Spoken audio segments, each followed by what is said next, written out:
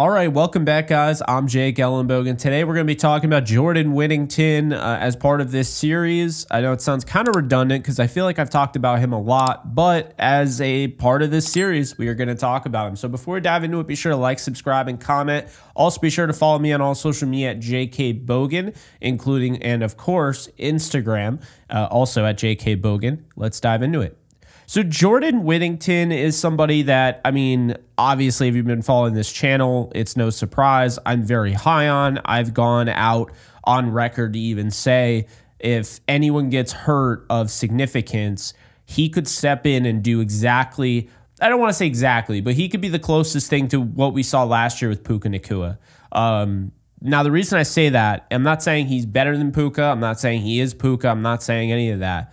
I'm saying he has the skill set, he has the work, the demeanor. This is somebody that people raved about at Texas. Just how much this guy was loved in the locker room. The fans loved him. So not only is he a fan favorite, he was a locker room favorite, a leader, but also somebody that just was going to outwork pretty much most people. So the reason I bring him up, well, the reason I bring that up is because what is one... And this is no knock on Puka Nacua. As I've said, I'm very high on him. I actually, after watching the tape, thought he was better than I gave him credit for. But I want to make this clear. What's one variable between Puka Nacua's record-breaking season, Calvin Johnson's record-breaking season, and Cooper Kupp's record-breaking season? It's Matthew Stafford. When you're a rookie wide receiver, Matthew Stafford is going to make things a little bit easier than some other quarterbacks. But in addition to that, when it comes to Jordan Whittington, who's a student of the game, a guy that's willing to, fight for extra yards, be a force in the blocking game, do whatever he can to stay on the field and help his team win, you have that level of maturity early on playing with Matthew Stafford. If he does get an opportunity, he's going to absolutely run with it. The issue is that he suffered, a few injuries. He was banged up, missed like 20-something games the first 3 years. So, to be fair, he was a top recruit coming out, and injuries kind of robbed him of that. But I really believe that his best football is ahead of him. And it may not come in 2024, although I think it will in some capacity. But, I really do suspect this guy has a long-term future with the Rams.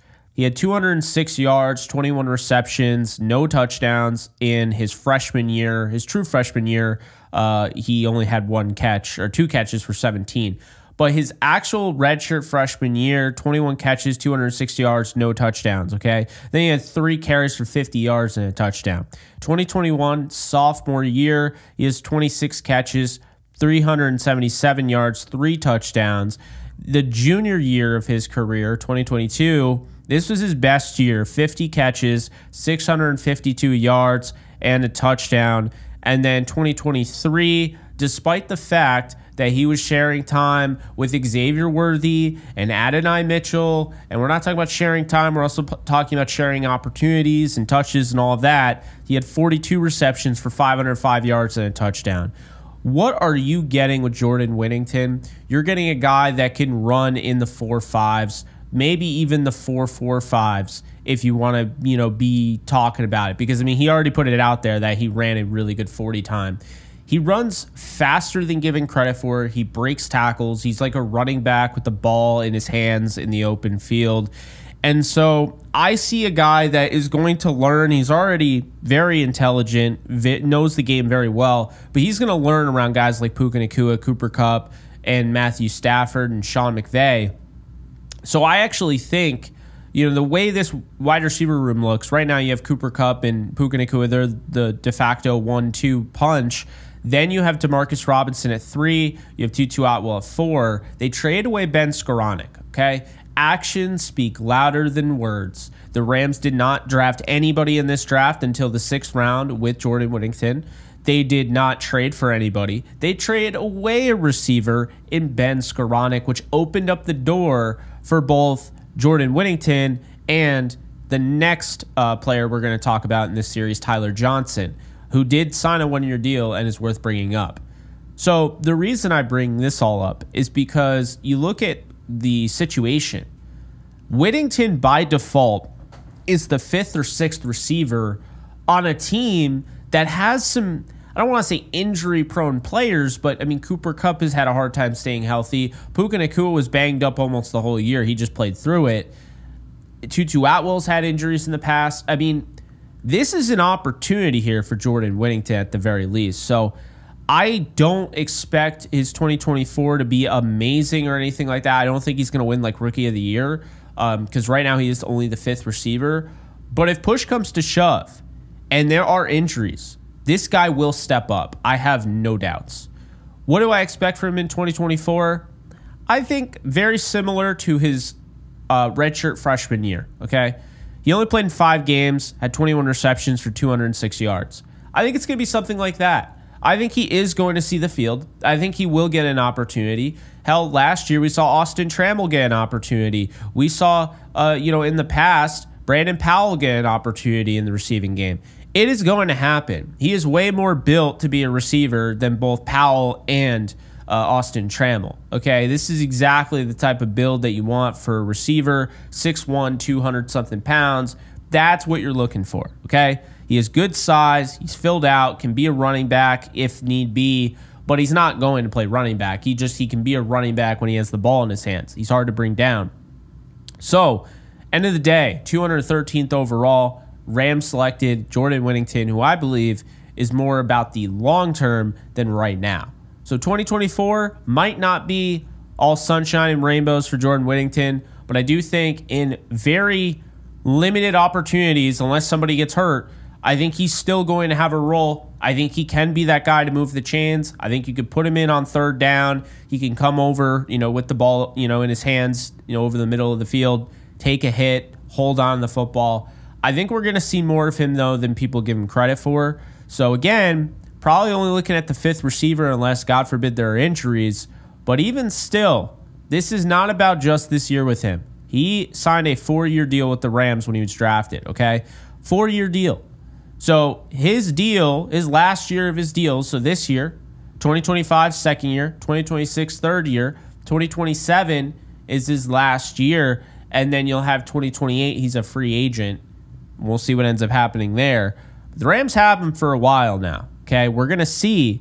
And the way Puka Nacua played last year and what he's given the Rams, they're ahead of schedule. It's why they didn't have to, why they didn't feel like they had to spend a ton on a receiver draft capital-wise. They got Whittington. They believe in him. They like him. Coach Steve Sarkisian has a relationship with McVay. They know each other. So there's a lot of comfort here in bringing him in. I think he is going to be a perfect fit. We, not me. I think the ceiling here is he could be the next Robert Woods for the Rams.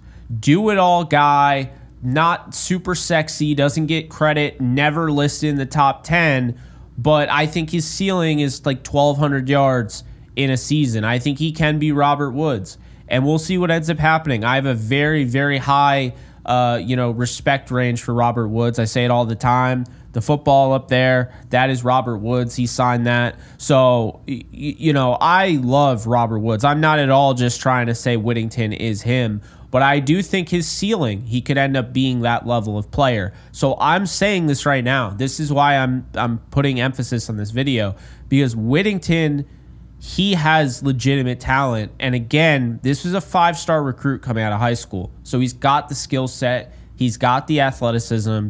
He's got a lot of experience playing high-level football at a high-level program. Do not sleep on Jordan Whittington with the LA Rams. He's wearing 88. Torrey Holt wore 88. We'll see what ends up happening. Does not mean it'll be Torrey Holt, but I am very high on Jordan Whittington, to be fair. So we'll see what ends up happening, but do not count him out. And if you're in a fantasy league and you're just watching this and you're like, snag him. Take him late in your draft. No one is going to take this guy. Take him, draft him, stash him. I'm telling you, in dynasties, he is going to be very valuable because he's got a great quarterback throwing him the football, and he's got a bunch of guys around him that are only going to make him better. Not everybody gets to be in a position in the 6th round. the position that Jordan Whittington's in. He doesn't have to come in right away. He doesn't have to be thrown into the fire. He gets to have Cooper Kupp and Puka Nacua showing him the ropes. He's got one of the best offensive minds in the game in Sean McVay, and he's got one of the best quarterbacks in the game in Matthew Stafford. What else could you ask for? But that's going to do it for me. I hope you guys enjoyed this little preview of Jordan Whittington 2024, and I'll be back in the next video to talk about Tyler Johnson. Take care, folks, and I'll see you guys soon. Later. Do you love talking about the Rams, the NFL, or just want to be a part of a community? Join my free Discord server today. We're over 800 members. We got 24/7 live chat, a level 3 boosted server, the ability to call into JE Live, playing online games with us on Kick streams, toggleable alerts for when I go live on YouTube or Kick so you don't miss a live stream, and exclusive giveaways. Click the link in the description, the comments section, or the link that comes up in the video to learn more and join today.